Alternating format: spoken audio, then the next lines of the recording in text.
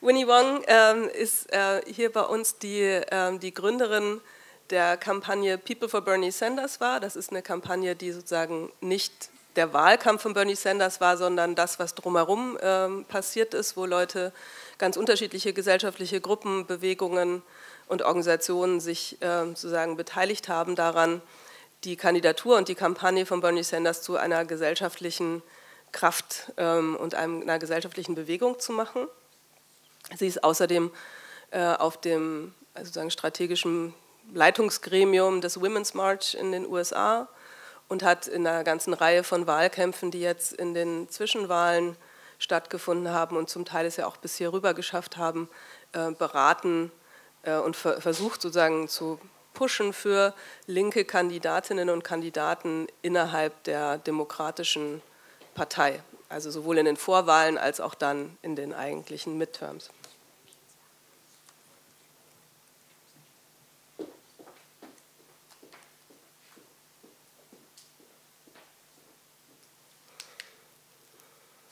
So I said already everything about Winnie. Claire Sandberg, die beiden arbeiten viel zusammen, hat im Innern der Bernie Sanders Kampagne gearbeitet, war da zuständig für, was auf Englisch heißt Distributed Organizing. Das ist nicht so einfach zu übersetzen. Es ist sozusagen der Teil der Wahlkampagne, der auch dafür da ist, dass sozusagen verschiedene gesellschaftliche Gruppen und Aktive innerhalb der Partei oder innerhalb der Aktivistinnen und Aktivisten sozusagen selbstständig eine dynamische Rolle in dem Wahlkampf übernehmen und dadurch der Wahlkampf und die Kampagne insgesamt Füße bekommt, wie man so sagt, also ausstrahlt.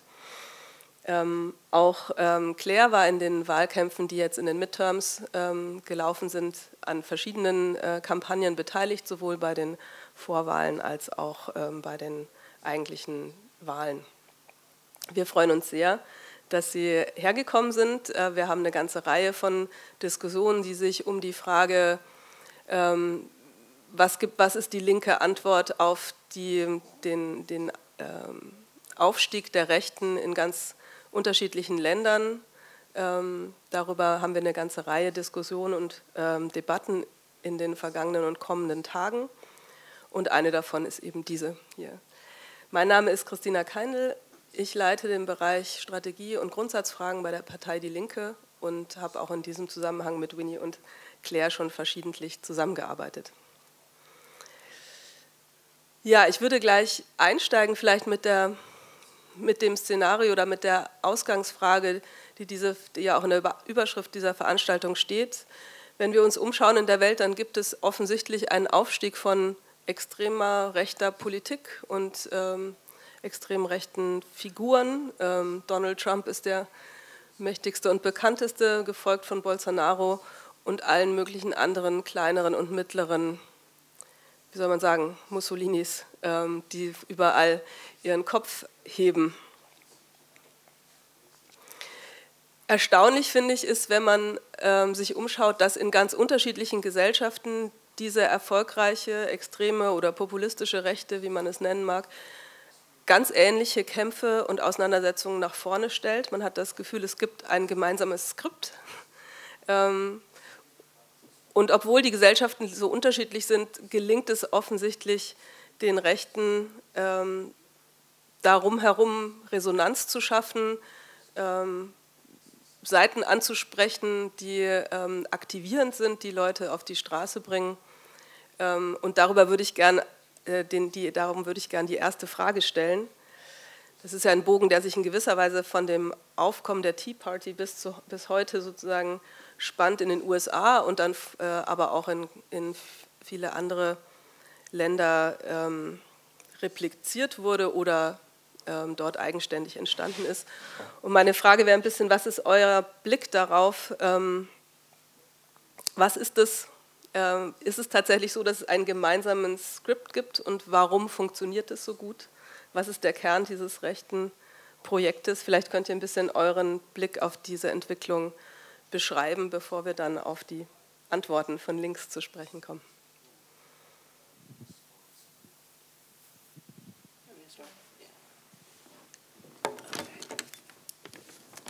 Thank you.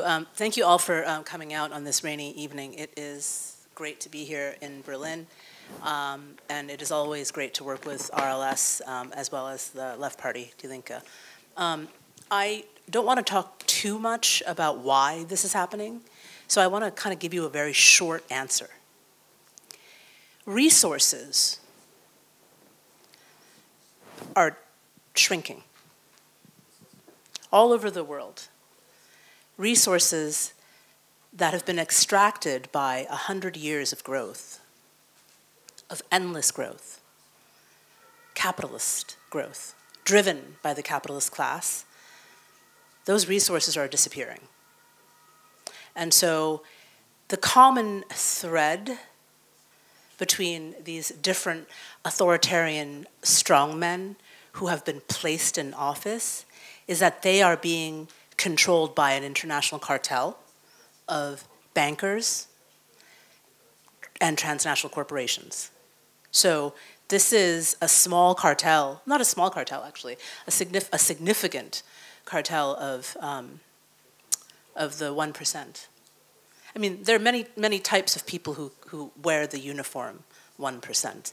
If you have 27, I think the number is if you have $27 million in net assets, including your home and what you have in your bank, then you're considered a 1%er. We're talking about the 0.001%. They're panicked. They have shareholders. They have to meet the demands of their shareholders. And so this is what's happening. It's actually, as when Bernie Sanders says, the billionaire class, that's exactly what he means. There's just very little oil left without, if you dig into, if you start drilling into Alaska, or if you start doing like unending drilling into parts of Arabia, or other parts where there is oil, then that means further ecocide on the planet, causing irreversible climate change. We already know that climate change is irreversible. So that's the short answer for a pretty complicated question. There isn't enough oil to go around. There isn't enough minerals to make your cell phones. Like the coltan is owned by China. The rare earths are owned by China, 97% of them. So it's tricky.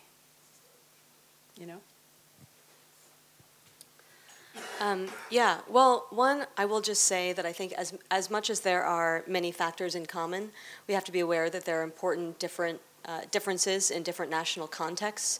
The rise of the far right in the U.S. Emerges directly out of the election of the first black president in the U.S. and the reaction to that.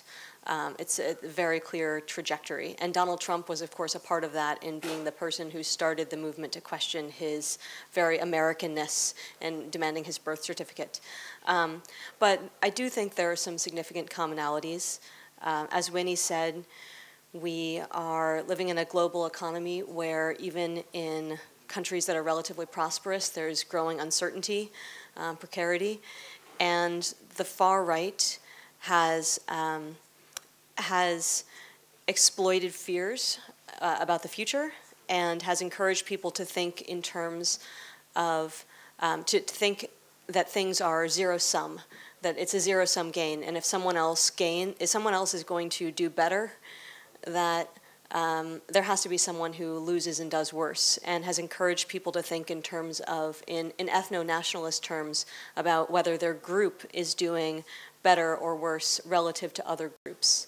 And that's extremely powerful, and I think that to some degree those group identities are always present in a latent way, and it only was maybe a matter of time, and also, of course, a result of the lack of vision from the center for the breakdown in a consensus about liberal values to happen and for people to start exploiting those. I think the other thing that's really notable is that the far right has learned from the left And we saw that with the Trump campaign and the grassroots movement around it, that they actually copied the Bernie Sanders movement, in particular the grassroots online Bernie Sanders movement. And we just saw in Spain that Vox had their rally in September in the Vista Alegre Arena to show that they were in some ways following in the footsteps of Podemos. So it's a major challenge. Let's talk more about that.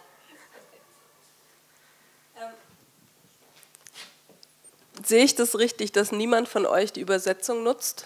Is anybody using the translation of you guys? Is there any reason we need to speak half in German for the... Okay, so... It doesn't look like. Nobody said yes on this, on this angle. Okay, so then we'll try and change to English in case in the discussion any one of you feels more comfortable in asking their questions in German. Please feel totally free to do so, and we will have the translation ready for that. Well, maybe just to ask one question on the right before we shift over to the left, because I feel part of their success is always to move the battle towards cultural and gender questions, and always they always keep shifting the battlefield, kind of the playground where they kind of want to stage their battles against us.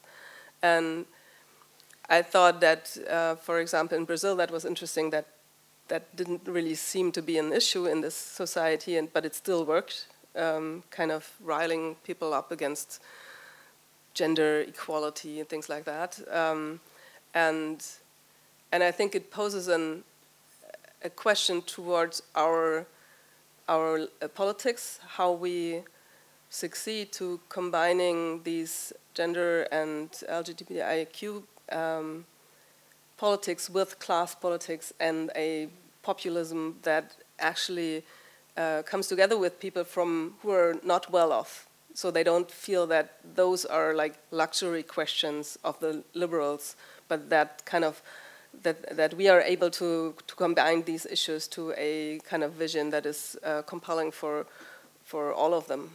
I don't know what your take is on that. Yeah, I mean, this is a good question. It's also very complicated, and this is something that Claire and I always talk about in private when we're talking through like what kind of strategies we might deploy in our trainings, or what we might be doing in terms of like the work that we do in the social movements. This is actually a failure of like liberalism, liberal identity politics, as we know it. You may know it differently than people in America may know it, but certainly in the United States, liberalism, or big tent liberalism, for 20 years has really focused on sort of three main groups: LGBTQIA, women, and then the people who are advocating for gun control. It's always been, I like to be a little crude when I say guns, gays, and vaginas. That's how it's always been for 20 years. There was never really a class analysis until the Sanders campaign forced it to happen. And of course, in the 2 decades of big tent liberalism, you saw, the Clintons really implement policies of neoliberalism. Of course, NAFTA. When I was a young person, you could only get apples that were grown in the region that I grew up in the Northeast, and then by the time I was in high school, I could get apples from Japan, which I thought was strange. But I've grown accustomed to getting anything I want, whenever I want, from wherever I want it to come from, because I live in New York now, and I'm in my 40s. So we've come a long way in the last 30 years. And in that time period, women have been, I guess, acculturated is one way of putting it, into conforming to the standards of patriarchal capitalism, which is, for another discussion, because this isn't a radical socialist feminist group discussion or reading group, but that's what has happened. Right, where in the last 20 years or so, the women's rights movement has been sort of rooted in like reproductive justice, without having like a fully fleshed analysis of like political economy. So I talk about this with Carol all the time. It's an anomaly that you'll meet a woman who wants to really talk about capitalism. And when I mean capitalism, I don't mean like 3 volumes of Capital. I mean like, what do the international monetary markets like look like day to day? And how do they really like control your womb? Like that's a question that needs to be answered, which is why the Women's March is such a significant movement, a significant decentralized movement. It's a big, big tent. And some of us who are hiding under that tent, like myself and other leaders in the movement, are struggling to figure out what the messaging should be and how we can create political education at scale so that women are able to articulate why they should have agency over their bodies and why the patriarchy has controlled us for so long. It's very difficult to do that. Because when you start talking about it, people are like, what is this, like sociology 101? They don't really want to hear it. So it's important to figure out how to articulate it in a simple way. And, you know, with the senator in the United States and other people who are like leading activists in the United States, the best way to do it is, of course, through people who are working, women who are working as domestic workers. Or who are working as home health care workers, or who are working as retail service sector workers. That's the best way to do it, is by educating those, that class of women. And then, of course, more recently you had Michelle Obama take the stage saying, lean in, that shit doesn't work all the time. She's known that shit for a long time, because Michelle Obama certainly has an understanding of political economy. The Obamas do, right? And only now, in 2018, when the shit is really hitting the fan, is she saying this, but only in the wake of selling 2 million copies and becoming a $60 million brand. So, you know, we have a lot of struggles ahead of us. So I think that something that's been a commonality in a number of different contexts that has worked well is one, just repolarizing. So framing the conflict not around in-group, out-group, and ethno-nationalist terms, but reframing it around the top versus the bottom. I think that Corbyn has been doing that, Bernie has been doing that, and Bernie, even in the Trump presidency, where there's a relatively durable base of support for Donald Trump, he's now the most popular politician in the U.S. Because he's able to win over an overwhelming number of Democrats and significantly many people who voted for Donald Trump, which is not the majority of them, but it's enough of them. So I think there's going to be a sizable base of the population that is unfortunately open to authoritarian ideas, and that is just in favor of social hierarchies and dominance of the powerful over the less powerful. But I think that a left populist framework can shift some of them, and I think that the left also has to do a better job of telling our own narratives about loss aversion. I think something that the right has been doing very well is using just the specter, or the idea that you are going to lose something powerful and symbolic about your identity or your material circumstances, and that threat is the reason that you need to stand with the right, even if it's not real, it's only perceived, even if it's not to you personally, if it's just a loss in standing of your group. And so something that we were actually having a conversation about earlier today was claiming back the word take, that the billionaires and Wall Street, the big banks are stealing from working people, and invoking that same sense that we need to take action to prevent that loss, and then reimagining that battle along class lines can be powerful. And I think that picking direct fights with major corporations. I mean, we saw that even with Democrats not having the ability to govern very effectively, considering our system, that we're able to deliver tremendous wins with Bernie Sanders just using his platform as a messenger to win a $15 an hour minimum wage for Amazon workers from Jeff Bezos. So I think that those are the kinds of actions and those are the kinds of campaigns that can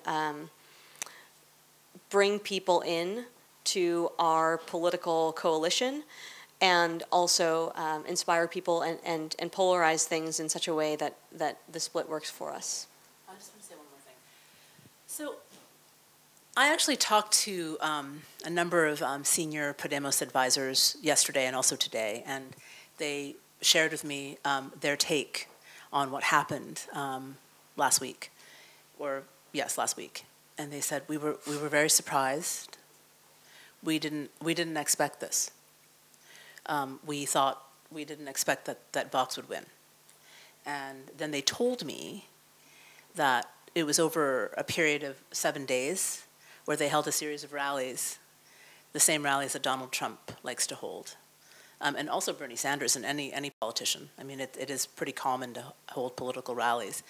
And then they revealed to me that the political messaging that Vox used was decidedly anti-feminist, and they were baffled. They said, "What?" They said, "How did that work? Why do you think that is?" You know, and they're like, "We're very concerned about this. We don't know what to do. We took your advice, and we elevated women in our party." They did actually take my advice, and they made a sort of, feminist Podemos movement. And the right actually decided to attack by creating a 7-day campaign, which won them 12 regional seats in parliament, regional parliament in Andalusia. And the framework of that campaign, the political messaging of that campaign is, the women of Spain are rising and our manhood is threatened. So this goes back, again, to women's movements and why they're so significant. Because the socialist feminists of Podemos, and Podemos very rarely uses the framing socialist. They're very different than Die Linke, who are open about saying, well, we're socialist. Podemos only started kind of reclaiming the word socialism after Bernie came to become a meme, and after the normalization of democratic socialism. When they first started campaigning in 2014, 2015, the political project that they imagined was one that would actually eliminate the word socialism from its rhetoric. And now they're like, yes, we're going to start using the word, socialist feminism, the term socialist feminism again. And it backfired. And the reason why it backfired is because there isn't, again, a worldwide movement led by socialist feminists. It's very problematic. If you were paying attention to, and this is what the right has been doing. They've been actually, the whole incel movement. How many of you are familiar with the incel movement? Do you know what an incel is? Raise your hand if you know what an incel is. You four in the front there, the beanie and the redhead, do you know what an incel is? I want you to go home and Google it, and then I want you to go down a YouTube rabbit hole, and I want you to watch every video you can find of incels. And then I want you to get together in your meeting groups and your local bar and talk about why this is, how you feel about it. And then I don't want you to convert and support the right. I want you to come back and help Die Linke. Incels, let me tell you about incels. Steve Bannon and the far right have been seeding a movement known as incels.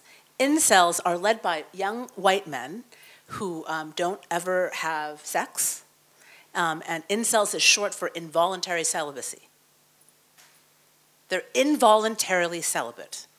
And they are resentful that women like myself, or like Claire, or like the fine young ladies who have made it to this panel, are saying, no, we get to control our bodies. And this movement is very dangerous. Most people doing politics don't understand it. Even my colleagues in America don't really understand the sort of subterranean, the subterranean growth of this really underground movement. But it is the incels of Andalusia who powered the rise of Vox in a 7-day period. And so when you start thinking about that, how quickly it happened, you should be afraid. So our challenges are many, and one of the solutions is to make sure that we have revolutionary armies led by women. You know, where men hang out too. You know, we had that in Spain in the 30s. I'm not suggesting that we do it the same way, but revolutionary women, you know, meaning women to the front, right? Women to elected office, women at the front of political life, women at the front of activist life, women at the front of like academic and intellectual life. We really need that more than ever now. So when you think about Donald Trump, 51% of white women in America voted for Donald Trump. We don't know why. We still don't know why. We don't know why. But we're going to talk more about women in a moment. Christina. No, I was just saying they voted for Trump despite him saying, just grab them by the pussy, which was... I'm sorry. Well, they don't care. I mean, they actually don't, like most people don't care, like most women in America, and in many places, we are not, I'm like not the majority. I'm absolutely an anomaly. Like most women you will meet anywhere in the world, in the developed Western world, don't care if like a man cat calls them, you know? They just don't give a shit. Like they want to be skinny and they want to be beautiful and they want to be attractive and they're into men. This is capitalism. That's the culture that we've lived under for so long.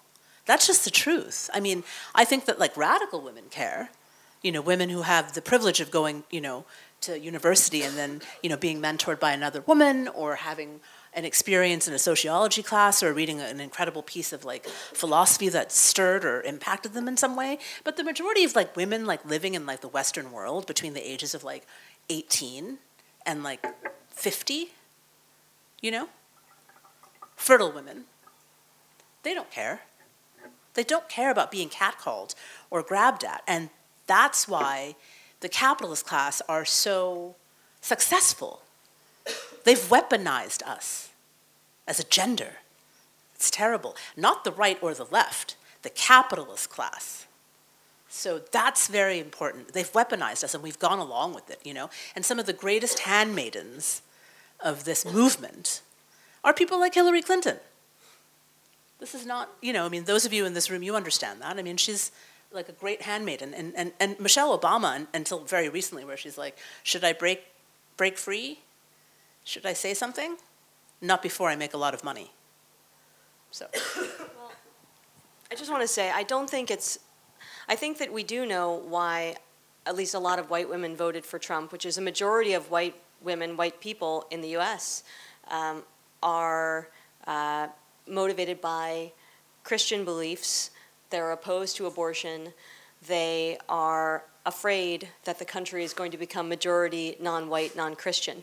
And so many of them saw a lot of the problems with Donald Trump, saw him as a flawed person, but saw him as a means to an end for restricting abortion and also creating a system of minority rule in the coming decades as they become the minority. So I think that there's a situation here where you do have these radical online subcultures where you have, you know, the incels and then the hardcore racists who have always been there, and then the incels over time becoming involved in these kinds of very toxic race science ideas and getting radicalized over time in a process of radicalization that begins with them going online for support because of their involuntary celibacy, driving an extremist movement that's able to hijack the right, and then a lot of people who are going along with it because they have some general anxieties about demographic shifts or are socially conservative and will always vote conservative no matter what, or fears about law and order. The left has to win the culture war, though. We have to win the culture war because the right is actually currently winning the culture war. That's true. Even if we feel cool and hip because like we hang out at like DSA meetings or like you guys, this is a cool and hip crowd, you know, but you're not the majority because the right is totally winning, you know. Like Jordan Peterson, I go all over the world and speak, and usually I speak to rooms of, well, not 20 people, but usually like 300 to 500, you know, and they're all like cool and hip people. And they like love to hang out afterwards, and they're like, "Oh, you're smart," or "You're cool," like let's do this. Jordan Peterson speaks all over the world, and he sells out rooms of 5,000 to 10,000 people. People are paying like $100 a ticket to like listen to that guy talk, and he's the king of the incels. They're winning the culture war. We're not winning the culture war, and that's a problem. That's why political projects like Jacobin are important. That's why all the, you know, different literary magazines that RLS puts out, they're important. You have to do all of it, and you have to win elections. But we're not only are we not winning elections, we're also not winning the culture war. There are some interventions inside the culture war now that have been effective, but overall we're like losing. Until we are, you know, until like Claire or myself are able to sell out rooms, you know, of 10,000, you know, rooms where 10,000 people pay to see us speak. I've spoken to like large crowds before, but it's usually in a university setting, you know, like 5,000 people in a university setting. No independent promoter would say, yeah, we want to bring her to, you know, a venue that we've paid for, we've booked out of our own money, and we're going to charge $100. We're losing the culture war. And because the left tends to be very self-aggrandizing.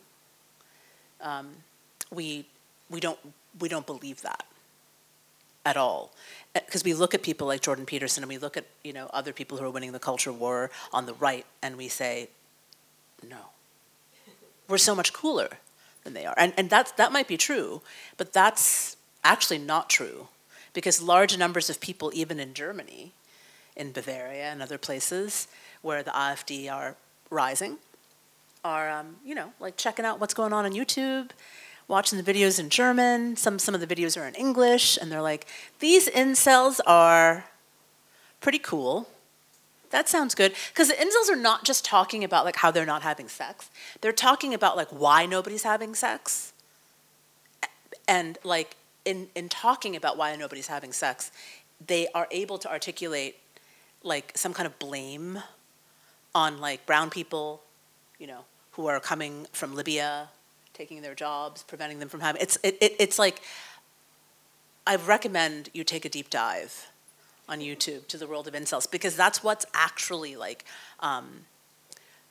powering the right now, is a combination of incels being funded by a cartel of like white billionaires who believe in this like junk race science. You know, at the very top are a few white men in America and also in England and other places in Europe, here in Germany and France, as well, who believe in race science.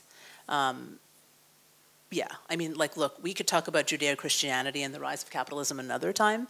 It's for a different room, and it's worth exploring. But anytime I hear anybody on the left talking about how we lost an election because of, like, God or the God voters, like, why are people God voters in 2018? Why are they God voters? Because the institutions of capitalism are being upheld so that people can stay God voters. It's just how it works. So we take a look on the campaigns that you've been conducting over the last months. Would you say there's some standing out in kind of furthering this question, like how to combine the cultural war, represent more constituencies that normally don't get represented, and kind of our stake in this counter-hegemonic movement? Do you want to try talking about Kavanaugh and how we totally got like fucked over, and why they fucked us over? Because at some point they decided that it was like they weren't going to lose to like a black woman, an Asian woman, and a Muslim woman, because they were terrified that we brought together large numbers of white women. No, I want you to talk about that. Okay. Okay, so the question is around interventions and also candidates from this past year where we have tried to fight back against this. I think, well, just to speak to Kavanaugh, which I probably won't do justice because Winnie was more deeply involved, but you know, we have this Supreme Court nominee in the U.S. Who not only, it turned out, was a serial sexual predator and misogynist, but who also was just one of the most anti-democratic, crazy, anti-worker, captured, partisan nominees, maybe nominee who's ever been put forward for any major federal judgeship, who literally wrote the opinion about why, do you know what SeaWorld is? Have you ever heard of that? SeaWorld, where they have like giant whales in tiny pools. There was a worker who was killed by an orca whale at SeaWorld, and Kavanaugh literally wrote the opinion defending SeaWorld from having to face regulations to protect workers after that worker was torn limb from limb by a whale. So this is the kind of person he was and is. And it was extraordinary because a lot of the, I think, just to take a step back for a second, we have had to make a series of tactical alliances, and we will continue to, with the center to fight the right. And I think we're going to continue to do that. But we see that they oftentimes fail to even fight. So there were a number of groups, like, for instance, and leading Democratic politicians, like Chuck Schumer, who's the Senate Minority Leader for the Democrats, said that he didn't even want to try to stop this appointment of Kavanaugh to the Supreme Court because he didn't want that to be the message for the election, without understanding that the Supreme Court is actually more important than the midterm elections because it's a lifetime appointment.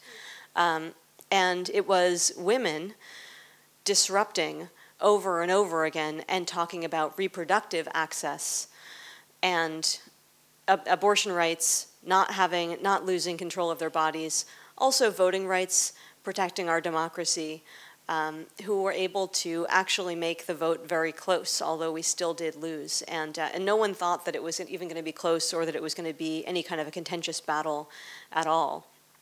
And I don't think, and this goes to Winnie's point about the importance of claiming the mantle of women and fighting with women at the front. I don't think that we could have, in our political context, gotten that level of dissent if we tried to organize it around workers' rights or voting rights. It would not have had the same level of power. But there was, of course, a major backlash to it, where there were a lot of people who emerged and said, you know, this woman is lying, these women are all lying, and rallied around Kavanaugh to protect him. So I think Winnie should say a little bit more about it, but and then maybe we can talk a little bit about the candidates. And just to add, like, I think the real backlash is even more that people came out and saying, even so, like, even if it's true. Exactly. That was astonishing, I thought. A kind of a break of the culture that, I mean, if you go back to how scandalized sexual relations usually were in high offices in the U.S., that was kind of a new, I thought. Well, because the president already sort of normalized it. Like, I mean, he had been accused by 13 women of, like, groping their vaginas or whatever, like, you know, and people were like, yeah, that's fine, no problems. Like, he paid off. Like, look, he can sleep with as many porn stars as he wants. I think that porn stars are awesome, and I think that they should be, like, taxed, and they should get, like, HIV checks, and I think the same for sex workers, you know? Women should have agency to do whatever they want with their bodies, right? Like, and that's how I feel. The problem with him is that there was no consent. The word that we have to examine here is consent. You know, if you're a woman and you consent to having sex on camera, that's consensual. Like you're saying, I consent to this. He groped women multiple times, and those allegations were unheard. And he's the president, so they were like, yes, this is not a problem. Kavanaugh maybe groped her when she was 15 at a party. We don't know. But to Claire's point, we were able to create like a really dramatic shift in the narrative because we allied ourselves with, you know, people who were not as like far left as we are, and said, okay, like let's just center this protest on reproductive justice and reproductive rights and see what happens. And it did backfire to some extent, but then it didn't, because it actually struck fear in the hearts of the white men in the Senate, because they were like, what is this shit? Why are there like 10,000 white women, educated white women, getting arrested? What the fuck? Like, they're charging the Supreme Court steps, they're taking time off of work, and some of them are holding signs up that aren't just talking about reproductive rights. It seems as if there's some analysis around economic justice.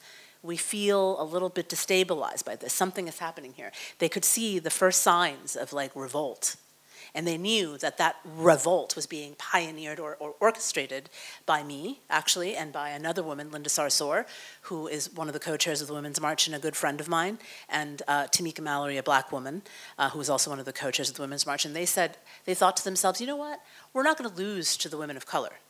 We can't concede. They could have given him up and appointed somebody else. There was a long list of other people that they could have chosen, because we disrupted constantly for a month. We were on the cover of every newspaper and on every like news channel, and we normalized something about civil disobedience and protest and demonstration. And there were different leaders in that movement who, including myself, who wrote op-eds, opinion pieces, and placed them in publications widely read, where we actually talked about in great detail why Kavanaugh was and is a bad choice to hold a seat for 40 years. Some of my op-eds, obviously really in great detail, talked about his track record as a federal district court judge and how he always sided with corporations, which is, again, rare for women, because there were other people in the coalition who would only just talk about reproductive justice. They started to feel afraid that like the organizing could be led by a diverse coalition of women who would not just be talking about reproductive justice. It made them a little bit uneasy. We're just getting started, by the way.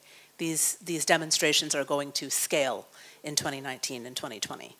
And we hope to, next January, mobilize, you know, many thousands of women to come to Washington to train. And when I say train, we're going to train them to do civil disobedience just in case. Civil disobedience meaning, well, taking an arrest. You know, the only way you win, the only way you change culture is, of course, by, well, entering the institutions or building your own institution, and by social movements, mass demonstration. Those are the only two ways you actually can change culture. And historically, that's been true with the civil rights movement and any other type of rebellion you've seen in history. You have to have mass numbers of people participate around an idea. And so if those ideas are being written by women and our male allies, I don't think that sits well with the bankers. I really don't. That's why they hate Elizabeth Warren. And something that's interesting, actually, is, you know, a lot of the people who, even though we lost that Supreme Court seat, so many people who participated were so angry that it really did fuel the blue wave that we saw in the number of Democratic seats that we were able to win in the election. So something that I think we've seen several times on the left, and there's been a lot of excitement about a handful of different progressive leaders who are sort of these standout stars, which is really important because they're helping to define what the party stands for and show where the energy is in the party. So Alexandria Ocasio-Cortez, she's from a deep blue district that is always going to elect a Democrat, but her power is not in how big her office is. She's one congresswoman out of several hundred. She's, you know, a first-time congresswoman, but she has a very loud voice to define what the party is and what the party should be. So in combination of electing a few of those leaders through interventions like the anti-Kavanaugh protests and the Women's March, and then other social movements, we're able to kind of define what the party should be, where the activist base is, and pull the entire party. So it's sometimes people, and we're talking right now a lot about the U.S., and I know we want to talk more broadly as well, but just focus on how the left is doing in the U.S. in terms of the success or failure of individual politicians and how much they control.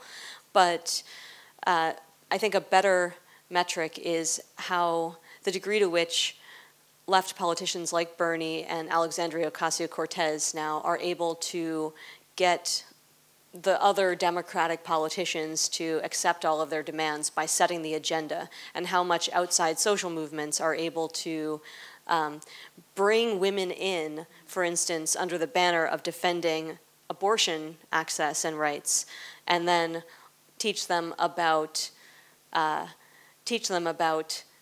capitalism and talk to them about intersectionality and racial justice and voting rights, and define the agenda of what it means to be a feminist as including those things, including a Green New Deal, including Medicare for all, including immigration reform and voting rights. And so it's been a kind of, that's been the process that we've had to use, is because at this point the number of left stars like Alexandria Ocasio-Cortez we have elected in Congress is only a tiny fraction. The majority of New Democrats who we elected in November were centrists. But we are over time redefining what it means even to be a centrist, and we're moving it to the left. So if you look at like AOC, she's not even a congresswoman yet. She's not going to be it's not until January 3rd, you know, so she's like still going through orientation. And she's been in DC, you know, the last, you know, several weeks getting oriented, you know, meeting people and kind of getting her office space and getting, you know, acclimated. But of course, because she's a social media star and also has so much earned media, she's used her platform to amplify ideas. And she will be remembered when we eventually get a Green New Deal. She will be remembered as a woman, right? A young woman, a young millennial woman of color presenting this policy idea. And that's great. That's amazing. She's already done her job. She doesn't have to do anything ever again. Because when you think about Congress, they don't do anything. They really don't. They haven't in a long time. Bernie hated being a congressperson. He likes being a senator better because you just have more power in the Senate. In the Congress, where there are 435 elected members, they, like, for the most part, like, don't do anything, like, ever. It's just, like, very strange. You know, they each get, like, a $1.5 million budget to, like, hire staff, and then they don't do anything for, like, the 12 or 15 or sometimes 20 years they stay elected. So we need term limits. And we need some people who have like brains to actually do something. And the women who have preceded AOC have, you know, the legislation that they've proposed has not been like this. It's not been so radical and transformative, and also a piece of legislation that actually addresses the failures of capitalism. So I think that's incredible that she did that, and I hope that, like, you know, someone on the left here in Germany will present a Green New Deal for Europe, because you need that. We need it all over the world.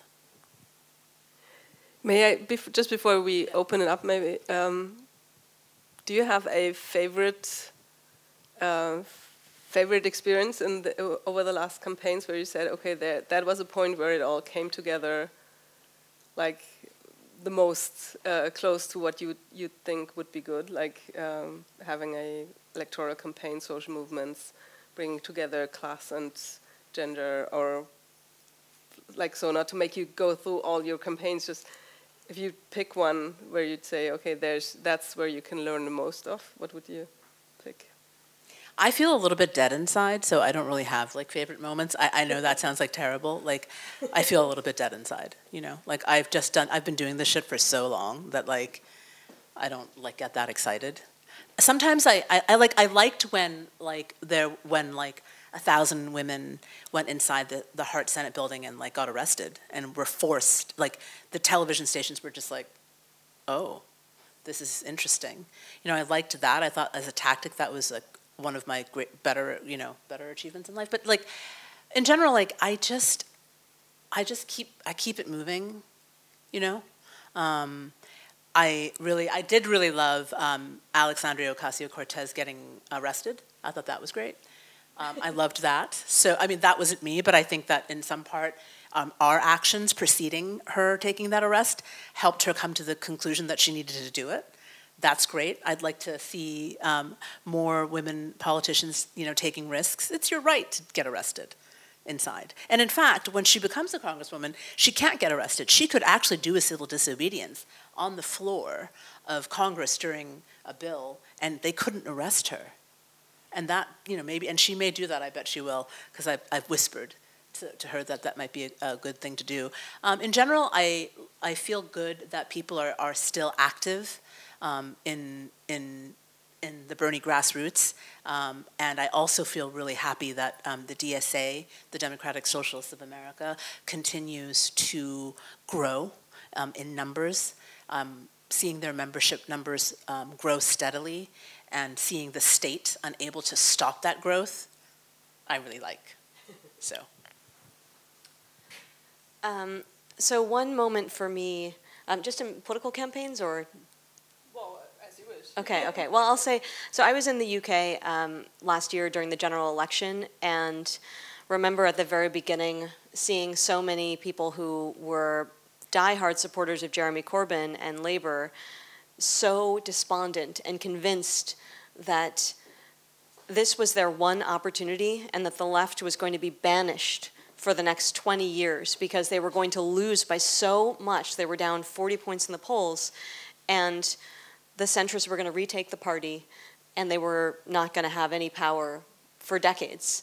And seeing the manifesto come out and people start to have this spontaneous reaction to it, and seeing the policies generate controversy in the media, generate outrage, but also start to get a lot of people saying, actually, these make a lot of sense. You know, it would be really nice to have Wi-Fi on buses and trains and to renationalize the rail system while we're at it. That would be great. Let's do it.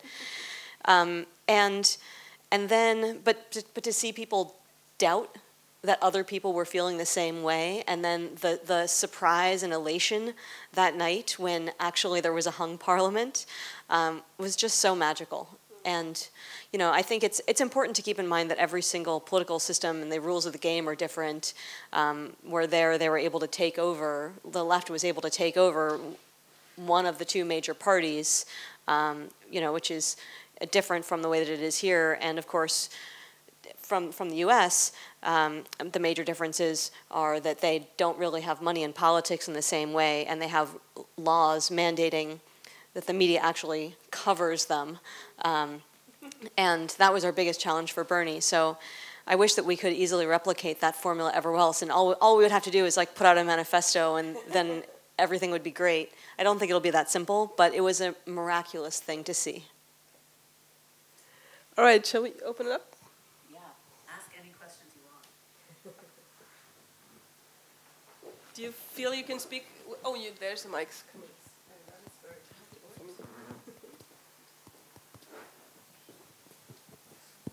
Hello. I was confused when you guys were talking about the case of the Supreme Court Kavanaugh, why the term reproductive justice, reproductive rights, why those terms came up, because to me, like, infringing on someone's sexual freedom has nothing to do with reproduction, or is it the term more vague? That confused me.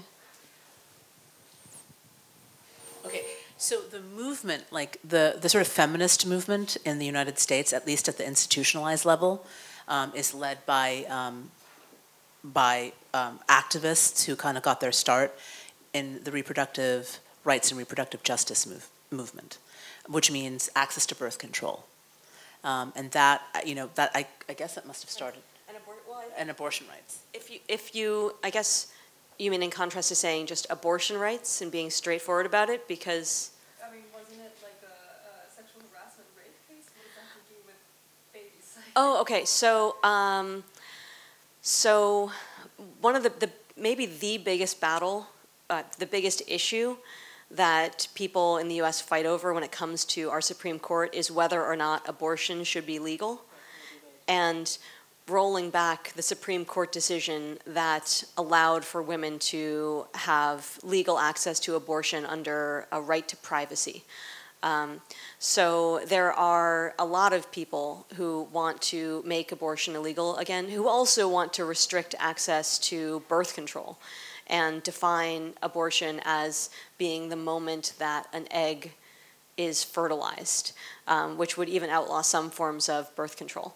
So that's why reproductive rights is a framework that we often use to organize people around with the Supreme Court, because a lot of people, a majority of people want to keep abortion, a vast majority of people actually in the US want to keep abortion legal, and overwhelming numbers want to keep birth control legal and available, accessible.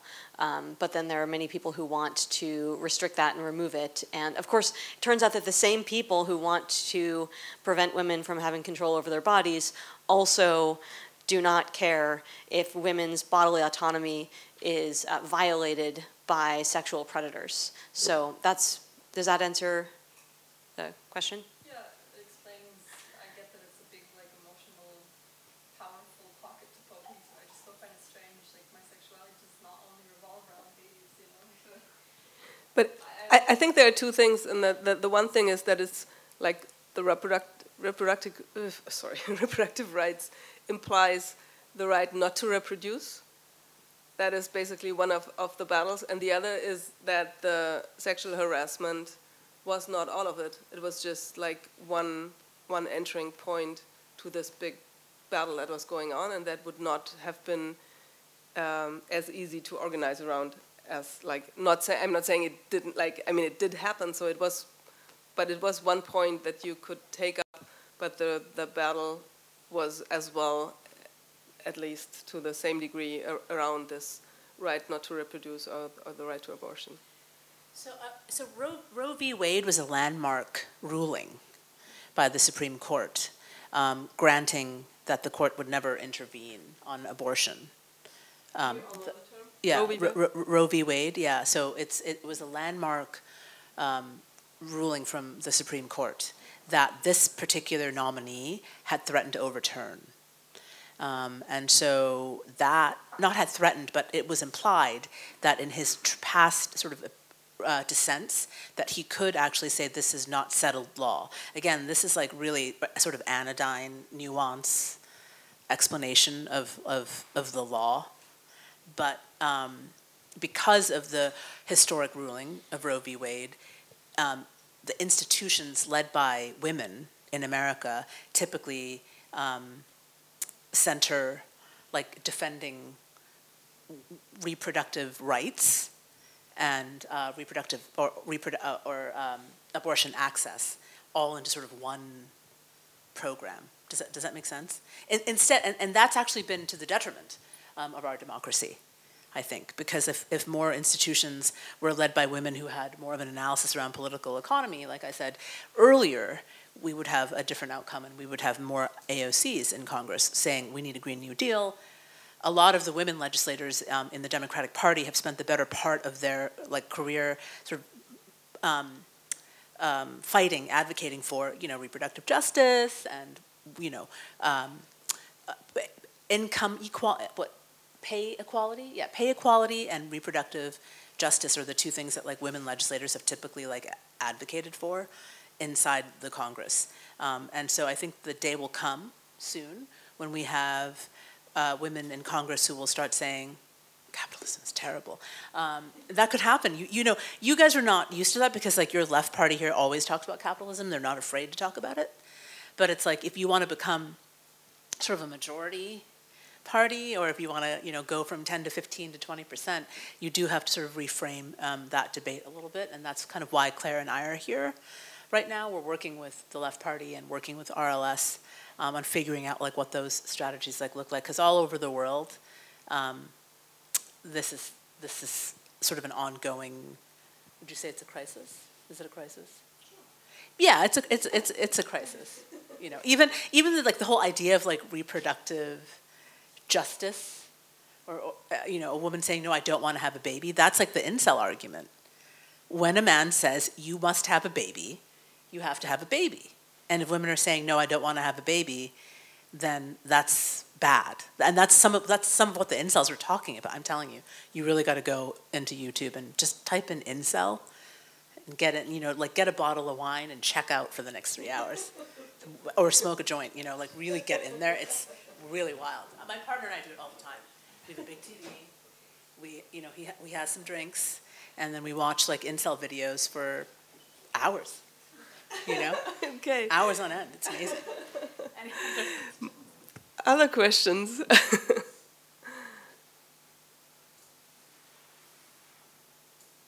You don't have any questions? Comments? Other ideas? People have opinions they want to share? Are you shy? Do you feel? Is this some kind of consumerism? You just want us to keep on talking? Or is it more of a, okay, the evening could end now feeling? Like, shall we? Shall we just go on? Oh, yeah, there's a question, finally. All right. Well, I was a bit confused when you said, Winnie, that that we're losing the culture wars, because if you listen to the right, on the far right, like from their perspective, we are already in power, right? The left is in power, and like when we think of, you know, like the last 40 years of neoliberalism, like declining wage shares, income inequality, wealth inequality, deregulation of financial labor markets, etc. Like it seems to us as if it's like complete irrationality from a right-wing perspective to think that we are in power. But in terms of the culture wars, I think that we have made some significant gains. And in my view, like the dilemma is that, you know, like the new social movements, the feminist movement, the ecological movement, the anti-nuclear energy movement, the environmental movement, like they were successful at the same time that the labor movement was in decline, you know, like with strike levels going down, etc. And that therefore, like, we only could implement like neoliberal or like progressively neoliberal elements of like the original demands of the feminist movement, the environmental movement, etc. And that has created this notion that we're just doing politics like for like some minorities, right? Like we have quotas on like the corporations in like the large corporations, like on the boards of them and stuff. And we have like market solutions for the environmental crisis, like carbon emission trade. And the question, like what I find so interesting about Sanders' campaign is that like you went back to universal demands that everybody understands and where everybody benefits from, right? Like if you have your $15 minimum wage, it's an anti-racist demand because like Black and African Americans are predominantly in the low-wage sector. And Latinos, right? And so, like that is something that I think we can learn a lot from, and we're wrapping our heads around what could be such universal demands that majorities actually gain from. Maybe you can say a little bit about those demands, like how they came about and what the impact was, and etc. That's a great question. To your first point, they lie when they say, they're actually, like we're lying to ourselves if we think we're winning the culture war, because the culture is actually dominated by neoliberals. So when the right accuses the neoliberals of being like the left, the neoliberals are like, yeah, we're left. Sure, like Barack Obama and like Michelle Obama are like, absolutely, we're leftists. And the thing is, when Barack Obama was in college, he was definitely a leftist. I mean, he was, you know, he studied under Alinsky, he was like a leftist. I'm sure Barack Obama has read Capital, there's no question in my mind. But like he has since become like a neoliberal. And that's fine. But the right is saying the elites. And so they're saying everybody in Hollywood, everybody controlling the advertising agencies, all these like people who are, you know, at the arbiters of like culture, fashion, commerce, all that art, right? That's run by like neoliberals. The left is building hegemony for sure. And every time, like Bhaskar Sunkara, who will be at the event tomorrow night, you know, is asked to guest edit the New York Times, I'm like, yeah, that's right. That's cool. That's great. You know, the fact that the Chapo Boys got like a book deal, and is, you know, kind of known throughout by like normal people is good. But for the most part, the institutions of culture are controlled by neoliberals. But the right are saying, those are leftists. So they're actually winning.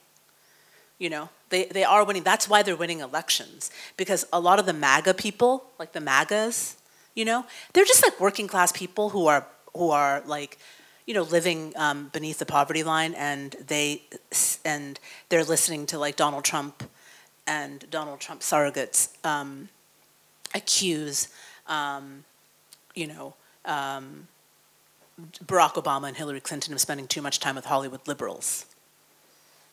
That's the left that they're talking about. They very rarely attack, like, you know, Bernie. They call Bernie crazy. You know, Donald Trump's line is crazy Bernie. But the reality is, crazy Bernie does have a special little army. And Claire and I are like generals in that army. We're like generals in like Bernie's little crazy army. It's not that little. We are the left, for sure, and we are building hegemony alongside DSA and Rosa-Luxemburg and D. Lincoln. We're trying to form, like, you know, a confederation, somewhat like a loose confederation. Hopefully that will flesh itself out over the next like several years. Otherwise, we're really going to be screwed. This army has like a culture department, you know, an electoral department, an organizing department, a social movements department, and we all kind of hang out and talk. We do. I think that's true. That's probably a good way of explaining it. The culture department is really kind of led by the senator himself, where his Senate team produces like short videos on political economy, on like why Walmart workers deserve a raise. And yet, let's be clear, the neoliberals say Bernie's racist. You sit there in the audience as like Rosa Luxemburg's like fellow, you're an intellectual, and you say, well, inherently a $15 an hour demand is anti-racist. Not so, you know, by the neoliberals who don't actually want a $15 an hour minimum wage passed. They will actually figure out a way to accuse Bernie of being racist. They don't actually have that analysis that a $15 an hour minimum wage is inherently anti-racist, or that a movement to radicalize domestic workers who are primarily women of color in America is anti-racist. They don't really want that. They want incrementalism. That's actually what they want. The neoliberals are only comfortable with incrementalism, which is why Hillary Clinton said, we can't have 15, we can only wait for 12. Who the hell can live on $12 an hour? Nobody. And there is a difference, I want to be clear. Germany and America, like night and day. In America, when we are talking about poverty, we are talking about 55,000 people in Los Angeles, homeless, sleeping on the streets under a bridge. 55,000 in Los Angeles, 25,000 in New York. There are probably 300,000 homeless people in America out of a population of 320 million. They say, oh, that's a drop in the bucket. That's like 10, what is that, like 1% of the population is homeless. You don't really have that. Do you think that in Germany you have 1% of the population sleeping on the streets? Well, maybe. We have 900,000 homeless people. How many? 900,000. Yeah, then you're doing worse than we are in many ways. You see what I mean? So this is what we're talking about. Bernie has normalized poverty. Neoliberals never want to talk about poverty. It's embarrassing to talk about being poor. No, the Democratic Party has spent like 2, 3, 4, 5 decades since, I guess, the New Deal, since the Depression, since the pictures of like, you know, hungry white children, since they fixed that, you know. They moved all the black people to the projects with sort of the socialized welfare projects that were created in the 60s, right? And then that's sort of unraveling now, and the economy is not stable. And they never talk about like poverty and so Bernie does, but his anti-poverty campaigning is always used against him by the neoliberals who say he's a racist. I mean, Claire can explain more about this because it's infuriating. It makes me really like upset all the time. Right. Yeah. Well, that's a big one. Well, but just to go back to your question for a second about whether we're winning or losing the culture war, I think we don't quite know yet, in the sense that in a big picture way. So we're still trying to figure out exactly how the internet is changing all of our cultures and our politics and our brains and our social connections. I think that we're in right now increasingly rapid cycles of viral progress movements for equality and justice and egalitarian values, and then corresponding cycles of backlash and reaction that follow, and sometimes are bigger than the original movement for equality.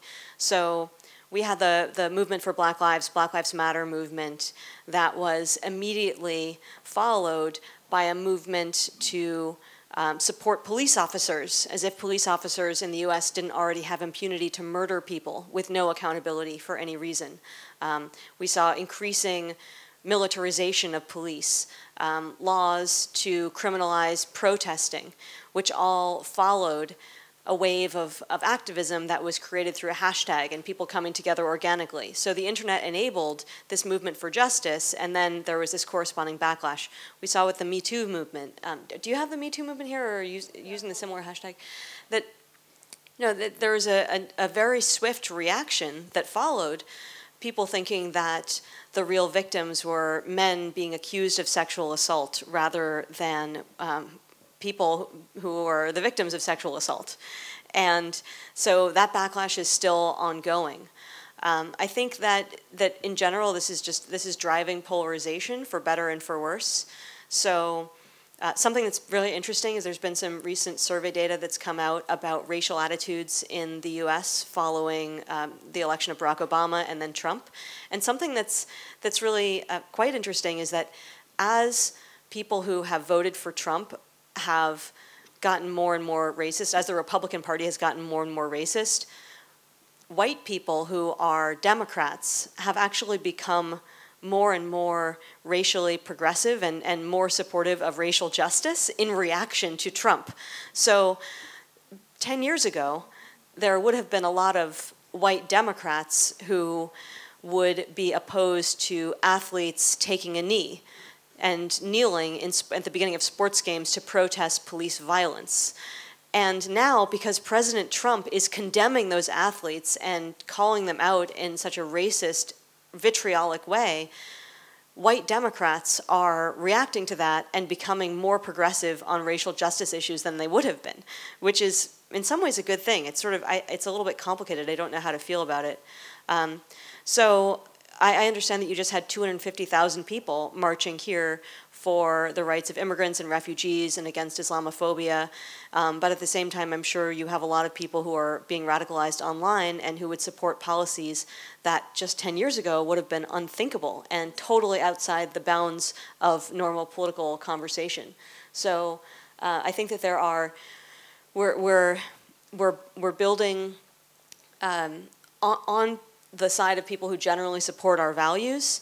We're building, we're moving in a progressive direction, but then there's an equal or sometimes greater reaction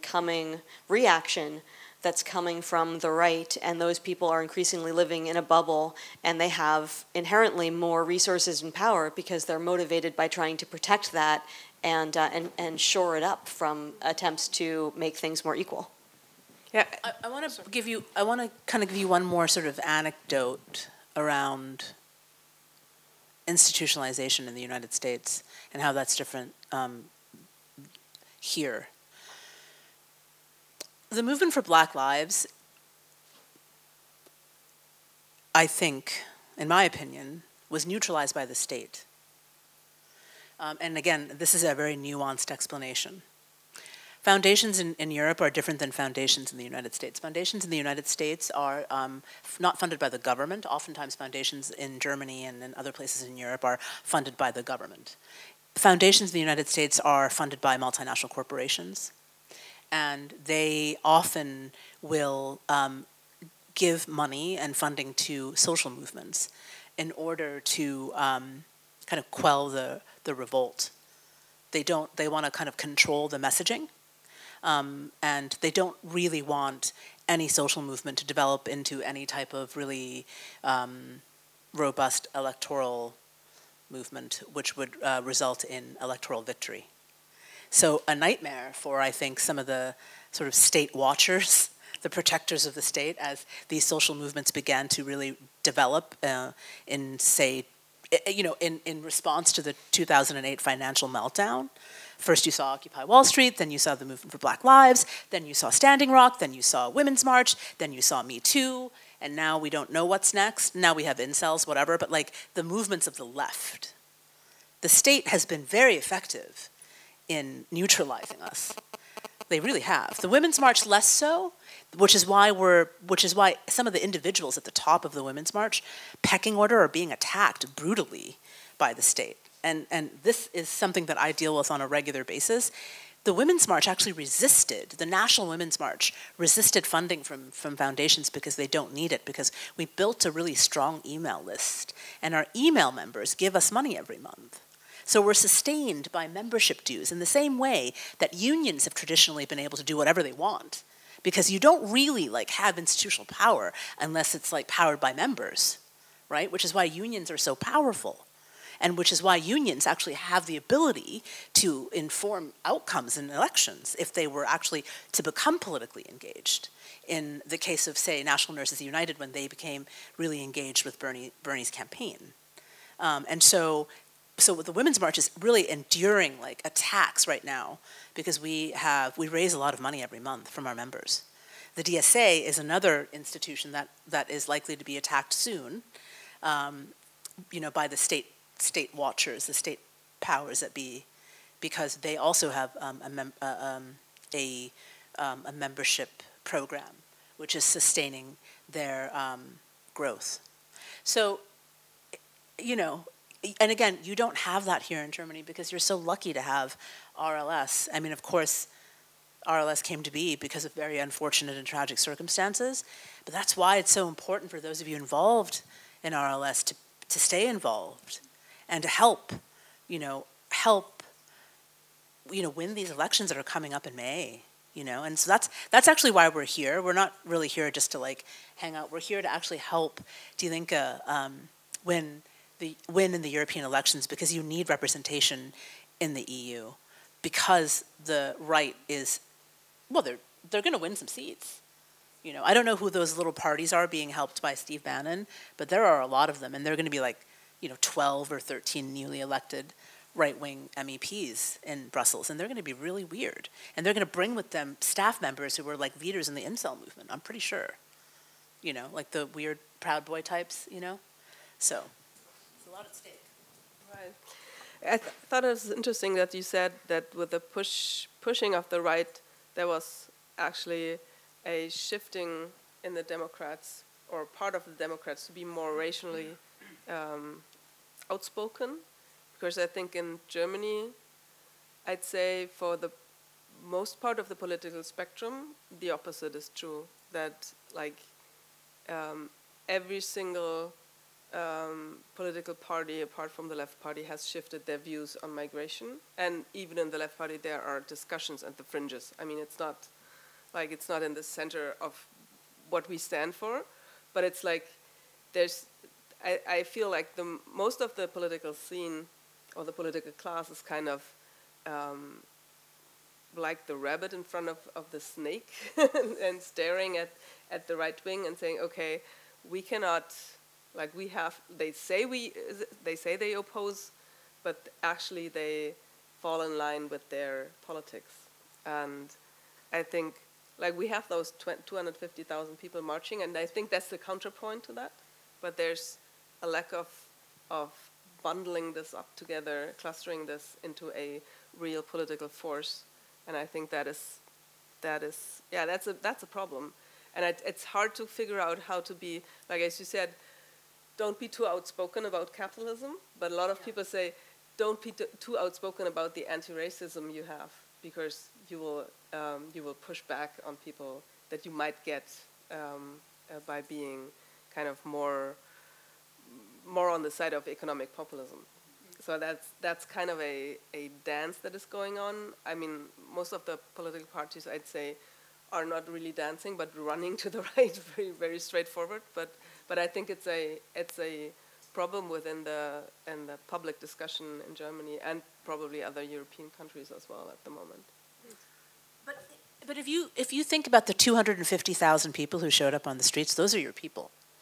You got to reach them again. You have to you got to get them. Like how you get them, I don't know. That's like up to Die Linke and RLS and other activist groups on the outside to actually say, well, what does this social movement look like?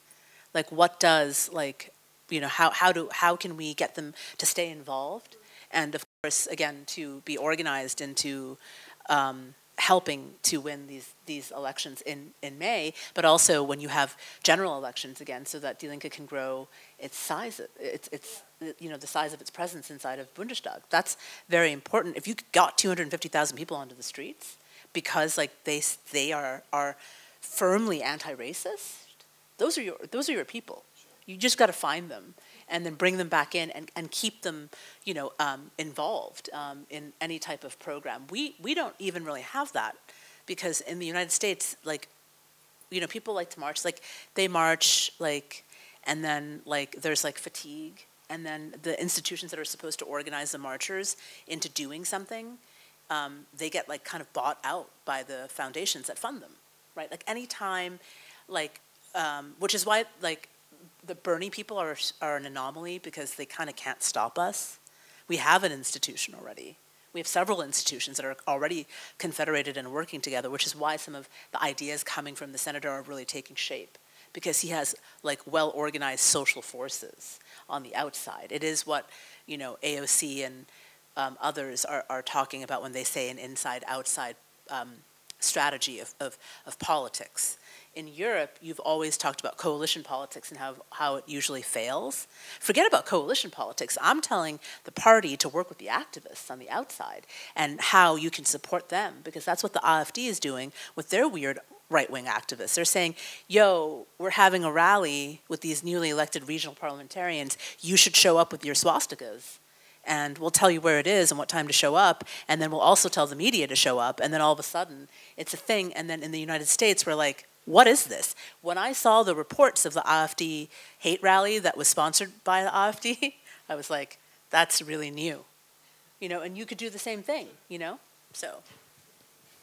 I would just say in the conversation, the point you raised about whether or not to talk about racial justice or immigrant inclusion, willingness to accept refugees versus economic populism. That is a debate that is happening in the US of how much to talk about that. And I would say that I can't think of a single, except maybe actually Alexandria Ocasio-Cortez, who really put immigration or racial justice at the forefront of their campaign. I think the biggest issue in this past election that we saw was healthcare, because that's the #1 concern of voters in the U.S., and a lot of other economic issues were the issues of big concern. But increasingly, we're seeing that people are wanting their Democratic politicians to be able to talk about those issues in a more nuanced way, to really understand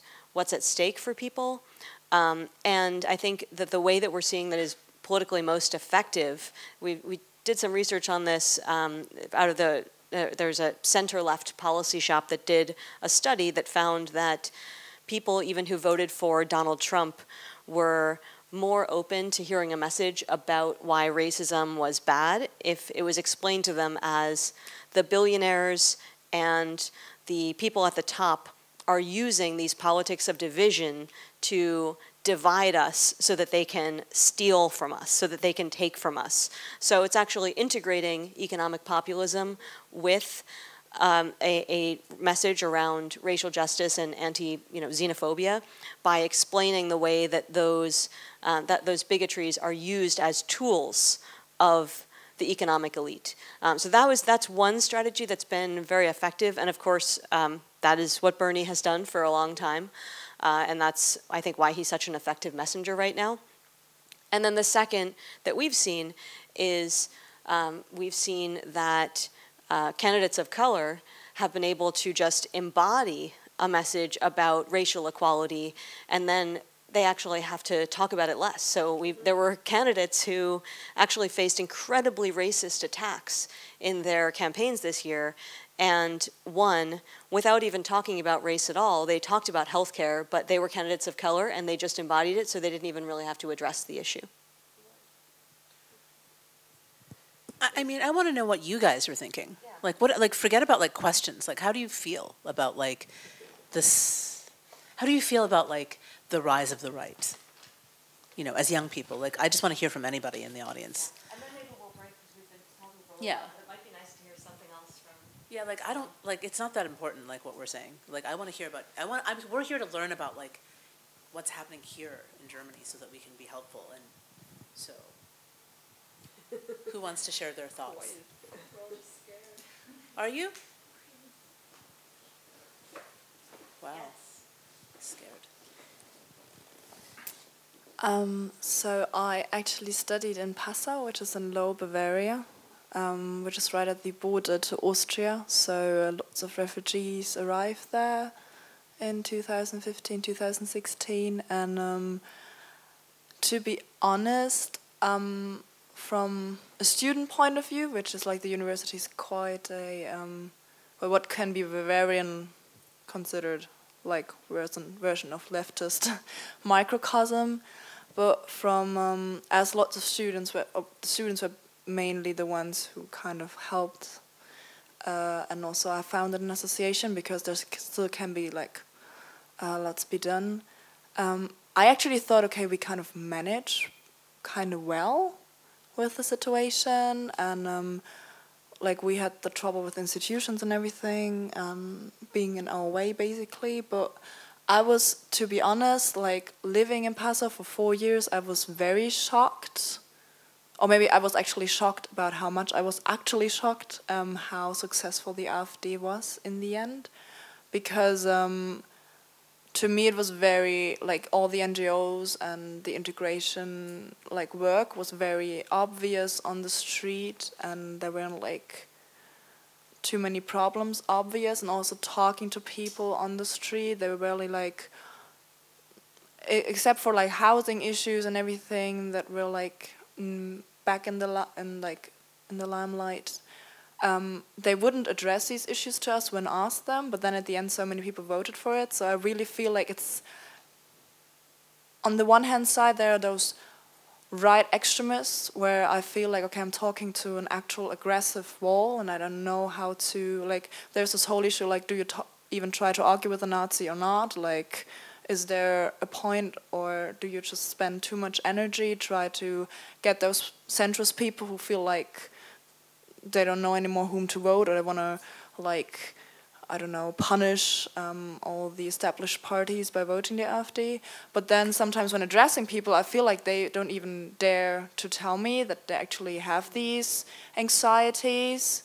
But then at the end they still vote the AfD, and I really find it, like, I'm actually from the, like, member of the Green Party, but I find it really difficult how to reach them sometimes on the street, because I sometimes think like, okay, this person might be anxious about these questions, but I don't know, do they not know how to tell me it, how to verbalize it, and they still fall for these like narratives. So I really wonder how to get the people on the couch, because they're like probably complaining all the time, sitting there on the TV, but they don't talk to me in the street.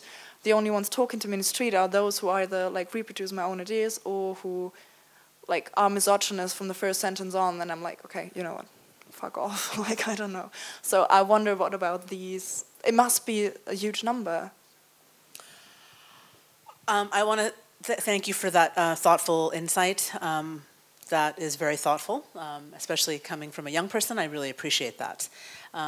You should run for office or work on a political campaign, because the fact that you're admitting that you want to actually convert them to see things differently is a good sign. So absolutely, anytime you see someone that you can have a conversation with, you should try to get them on the couch and say, hey man, let's talk about why you're feeling this way. Tell me why you're feeling this way, and then like listen to them, and then have a conversation, and then try to persuade them into seeing things your way, which is a more egalitarian way, a more sort of common way. I think. I mean, that's why I think you're in this room. So I think that that's good. But again, people living under capitalism, you know, they live in their world is very atomized. You know, they work long hours at jobs, you know, making, you know, pretty good wages, because, you know, Germans make a pretty good wage, especially if you work, you know, in an industrial job, especially in Bavaria. They're exhausted. They don't want to talk about their feelings. They don't even know what their feelings are sometimes, and so it's hard for them to express themselves. And so as a young person, the fact that you have so much empathy, you can see and feel it, is good. You know, you actually can shine a light on their internalized process, whatever that must be, which is probably some degree of pain, right? If you're sensing that they're anxious, it's probably because they are anxious, you know, and they're going on YouTube and they're seeing, you know, the incel videos and, you know, weird other videos about like migrants, you know, coming across the border to like rape German women, whatever those narratives are, and then they're just like, shit, I'm really anxious right now. Like, is my daughter gonna get like raped by a Libyan migrant? Like, what's gonna happen to me? I work so hard, like I work 14 hours a day at the auto factory. I come home and I'm going to just vote for the AfD because they are presenting an alternative. Because of course the center is cratering, like we talked about earlier. They're not presenting an alternative vision in the same way that like Bernie or Corbyn or even Podemos have done.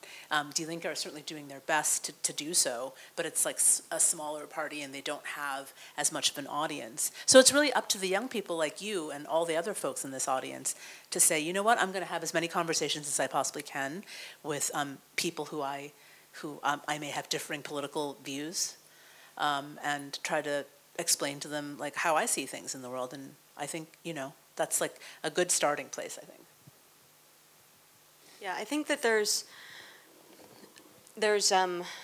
we have to be careful, because there can be a slippery slope where sometimes people on the left feel like even on the left, feel like we have to capitulate in any way to those ideas or not strongly condemn the public spokespeople, the political figures, the political parties, and the policy ideas for fear of not alienating some of those people who theoretically should be part of our coalition. And I think we absolutely have to confront them, the leaders and the parties, every step of the way, and not think that we need to capitulate to those ideas.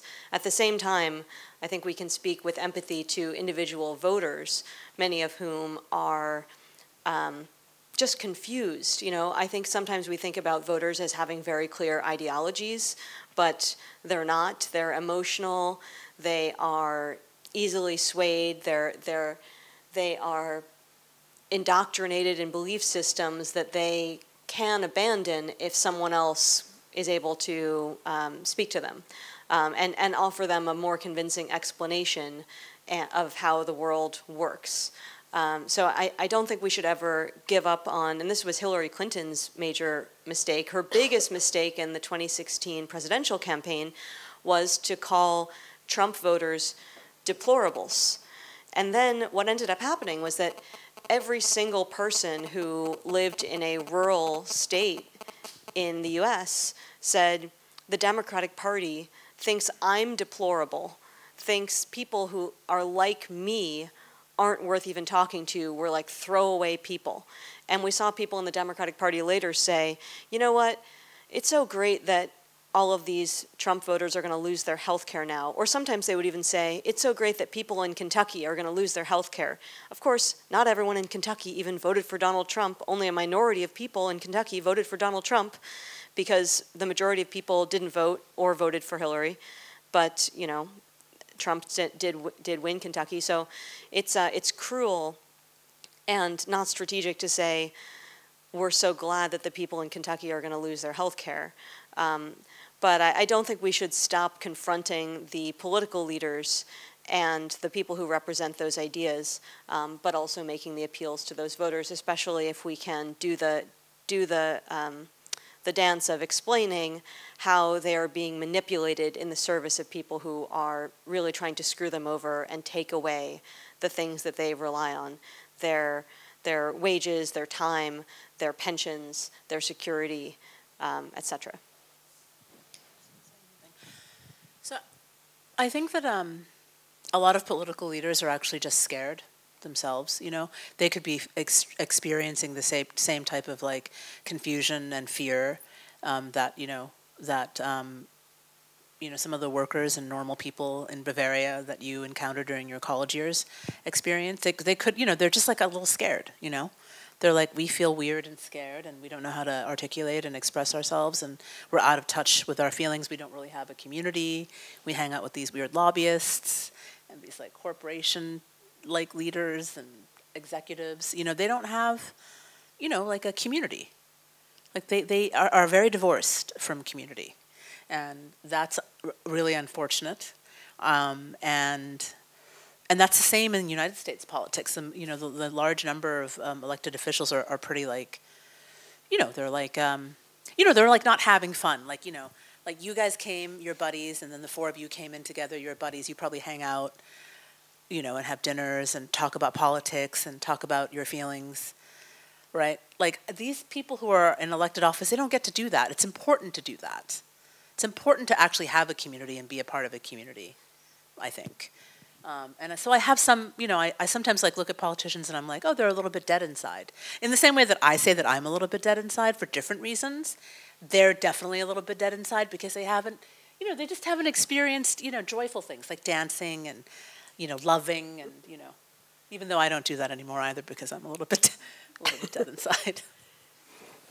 There are two more. Do you want? Yeah, for sure. Okay, so you first, and then Inga and I think we'll bundle you together and then have a final one. Is there anybody else who has the? Okay, so then here in the front, and then. So are we still wanting to talk about how we feel? That's yeah. Okay. Some restraint. Yeah, no, it's not going to be long. My feelings are short. So for me personally, when I see the news about things going on in Germany or things going on in European politics and seeing how the vocabulary is becoming more acceptably offensive and seeing how the irrational seems to be taking the upper hand more and more, I get pretty nervous to imagine what the situation will be in 10 years. And thinking that I definitely do feel part of a community, but I don't think myself or my community is doing anything. And I don't want to make politics the main part of my life because my life is dedicated to other projects. But I really want to not be one of the many, many, many people who are sitting and being shocked at all of this and discuss with their friends, oh, it's so bad. But then that's it. And then it just rolls over and turns into a bigger thing. And we just sat there shaking our heads. That makes me really nervous. And I mean, I vote, I sign petitions, and I go to demonstrations. That's it.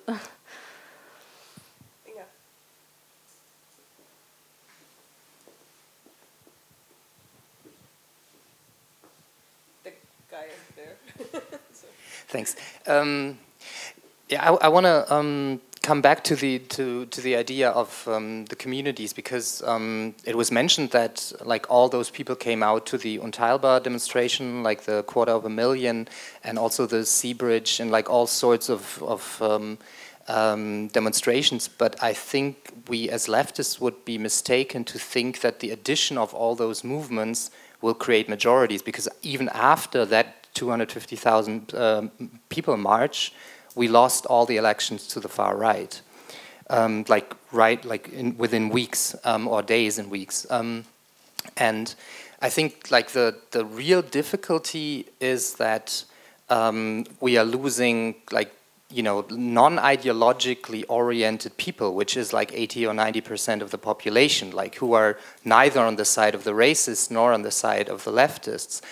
And like you can see it in the unions, and Passau is a very good example. We did a study from the foundation on right-wing populism in the trade union movement, and it's a really significant problem, especially about amongst leading labor leaders. Who are saying things like, you know, a society, almost 50% of those say, a society that tries to take everyone along is doomed to fail, right? So, there's an extreme social Darwinism within business unionist unions, and Passau was an example that many people, hundreds, left the IG Metall, the metal workers union, saying, you know, you never did, now there's all these refugees, you have those solidarity campaigns for refugees, but you never did anything for us, right? We as the general workers. And I think that we have to break through this particularistic, compartmentalized way of leftism, right? We do something for that small group here and for that small group there. And I was wondering, since you mentioned the unions as, with the union dues, from the way I perceived it, from here, what the biggest problems of the Sanders campaign were, Debbie Wasserman-Schultz, of course, all the early registration stuff in New York that broke his back during the primary elections, but also the terrible role that the SEIU and other unions played. And I'm wondering, how is the campaign, since Bernie said that he's probably going to run in 2020, how are you actually prepared for tackling the problem of early registration in the Democratic Party, and also with the unions, to not let the unions shift to the lesser evil centrist kind of argument again? Good question. Just to quickly first answer your insight, you're doing everything right, you know, by participating, electing, voting, voting, and then, you know, showing up to demonstrations. I think it's very normal to feel anxiety and to feel that, in 10 years' time, this could be apocalyptic. In my mind, it's been apocalyptic for a long time now. So that's why I'm a little bit dead inside, if you want to talk about feelings. You know, I'm like, oh shit, what's going to happen in 10 years' time? It could be really bad, but it could also be better or even really good. So what Naomi Klein always says, the great activist Naomi Klein and thinker, she always says, you never, ever, ever let the shock settle in. I always hear her voice. Every time I feel shocked, which is every day I wake up and I'm like, oh, I feel so shocked. And then I'm like, oh, well, let's keep it moving. You never can let the shock settle. You can't let it normalize in your body. You have to constantly feel shocked, and in that way, you'll stay alive. And you'll be able to respond. It's only when you let the shock normalize in your body, like the disgust, you know, the anger, the rage that you feel at the injustice. It's only then when you are really truly dead inside. Then you become one of them. So you should feel that. You should feel this way every day. You should feel shock and disgust and rage. It's normal, and you should react to those feelings by participating in whatever comes your way, whatever, you know, RLS gives you a task or something to do or someplace to go. Always participate if you have time and energy. You're young, you're healthy, you have friends in a community. Join up, show up, you know, shut it down, run for office, help elect somebody in Die Linke when they're running in May. I mean, all these things are true. Just don't let the shock normalize in your body. So I really appreciate that, and I appreciate you for coming out. To your point, the unions in America are not going to support Bernie in 2020. I just want to be really honest. Also, the trade union movement in America is not nearly as strong as the trade union movement in Germany and elsewhere. We have under 11% participation, closer to 9% now, because of the recent rulings by Trump and his cabinet. So in the last 19 months, he's really, really overturned a lot of union power. So, you know, 9% participation isn't very much at all. And so we can expect SEIU to support not Bernie in 2020. In fact, I could almost tell you who they're going to support, but I don't, this is going to be released to RLS, and I don't want to go on record as saying who they will support, but it assuredly will not be Bernie. The nurses likely will support Bernie, but the 2020 election is not going to be about trade unions and how they impact Bernie at all, because Bernie already has built his own institution. He has a pretty big email list, which is capable of raising large numbers of donations from small dollar donors. He'll raise hundreds of millions of dollars from regular people. $10 here, $27 there. He's fine in terms of the fundraising department.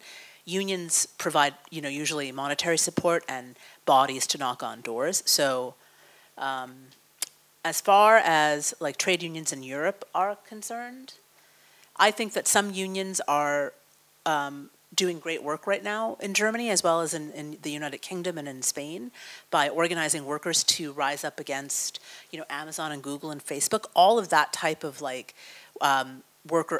the sort of international workers uprising that we're seeing right now is good.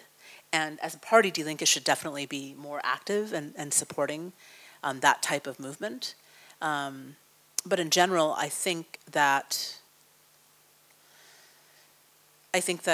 building trades, and like laborers, those folks are going to be aligned with the right. They were aligned with Donald Trump, and they still are, and that's different than service sector unionists. It's a very complicated question that requires that union leaders actually examine like where capital is headed, and I don't think they're ready to do that. I don't think they really know how to.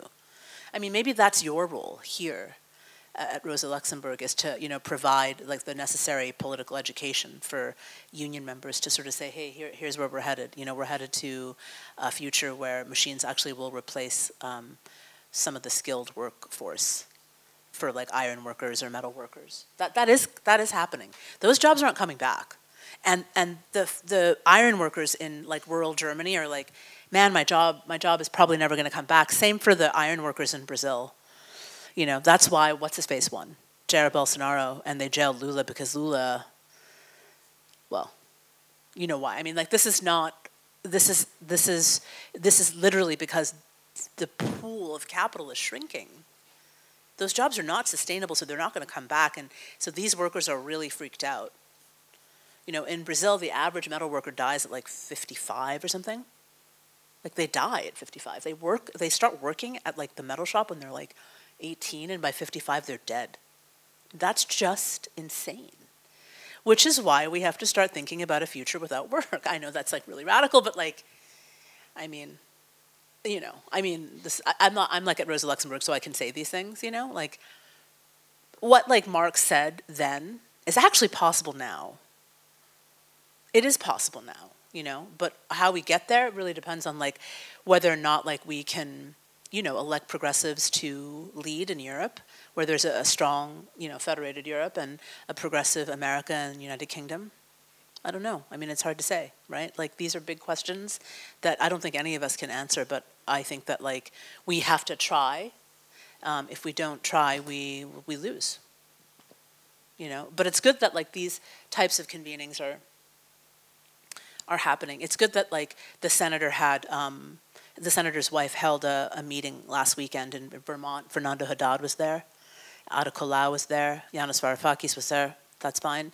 But it was good for me at least to actually spend time with Fernando Haddad to ask him about what really happened in Brazil. And in 15 minutes, he made very clear to me what happened. And I learned a lot from him. And so that makes me a better organizer, and it makes me better able to come to Germany to work with like Die Linke and with Rosa Luxemburg to hopefully help you guys win 2, 3, 4, 5 more seats in May. So I'm going to go in the opposite order, just on the issue of Bernie and unions. As Winnie said, the unions are really part of the Democratic Party establishment overwhelmingly. There were actually 2 major unions that endorsed Bernie in 2016, National Nurses United and Communication Workers of America. Those were the 2 unions that allowed their members to vote on the endorsement. Every other union just had the national leadership decide. And so that's something that we saw replicated in state and local elections across the country. Hannah and I worked, and Winnie also advised on a campaign for governor in the state of Michigan. And we had a candidate who I think 85% of the members voted to endorse him, and maybe another 5%, 5 or 10% voted to endorse this other guy, and only 5% voted to endorse the Democratic establishment pick. And the state leadership also supported our candidate, and the national executive director stepped in and endorsed the establishment candidate who only 5% of their workers supported. So that's just what will happen. I do think that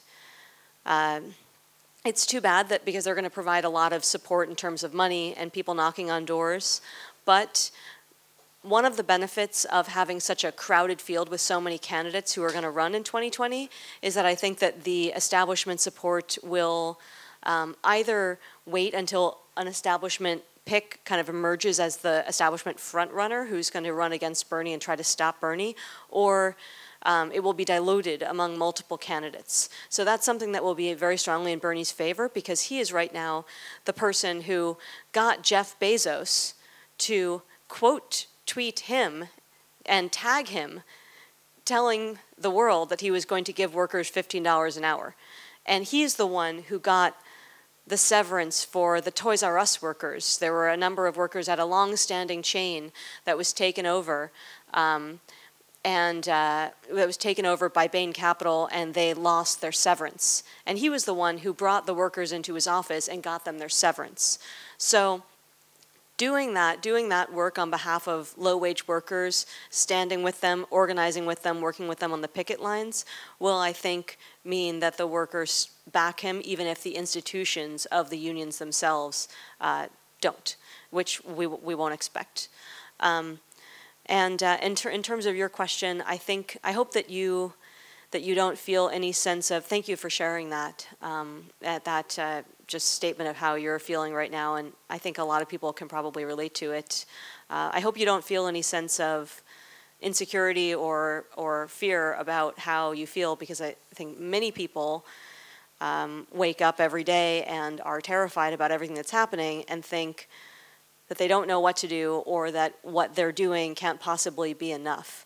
And I think we just have to see that as something that is positive and something to appreciate in ourselves, that we are concerned about the world not measuring up to our values and our hopes, and see it as a source of motivation, and also hopefully look around for opportunities to do the work that we think is most vital and most necessary, and if we don't see anyone doing it, then find ways to do it ourselves and create the work that has to be done if no one else is doing it. So maybe you can identify a need that no one is organizing around and organize. Or maybe Dalinka will. Yeah. Thank you very much. Well, yeah, just to add, I think what helps best against being afraid is organizing with people who fight the same fight, because that's the only place where some strength and some power of at least defending ourselves will come from. So if anybody is interested, even in meeting people that are not going out on the streets, are all invited to come with us to the doors and knock and talk about the experiences people have there. And it is actually interesting how much you get into discussions with people, even with people who come to disagree or came to disagree with with the left perspective on how the world should work. Well, so thank you very much, everybody, for coming out. And I'd like, of course, to thank the Rosa-Luxemburg Foundation or Stiftung for holding this venue, inviting our beautiful guests over. I'd like very much to thank the translators, guys. Thank you very much for staying with us for the whole evening. And of course, the people who provided us with drinks and everything. And most of all, thank you very much, Winnie and Claire, for coming over this long distance and sharing all your insights and experiences with us, which is very helpful and powerful. So thank you very much.